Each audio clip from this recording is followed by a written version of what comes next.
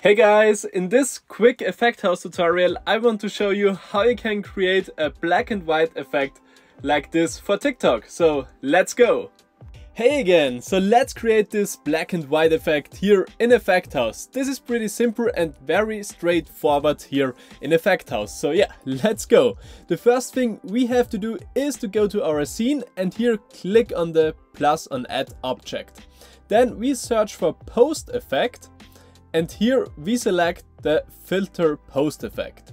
When we have done this, a filter is applied on our screen, but we don't want this.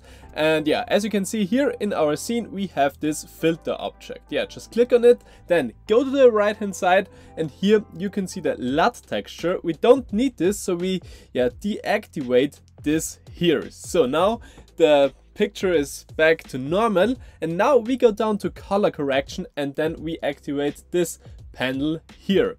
Now nothing has changed, but then we can set here different things about our camera stream, and when we lower the saturation to minus 1.0, the picture is in black and white. And now we can also adjust here some different properties of our picture. For example, the contrast, we can higher the contrast or lower the contrast, we can higher or lower the exposure, also the brightness, and yeah, just play around and until you have your favorite black and white effect, and then you're ready to go to publish it to TikTok. So yeah, this was all the magic about doing a black and white effect. And the best thing about this is you don't need any LUT file. So yeah, thanks for watching.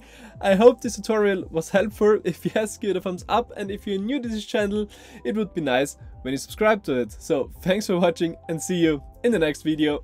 Bye!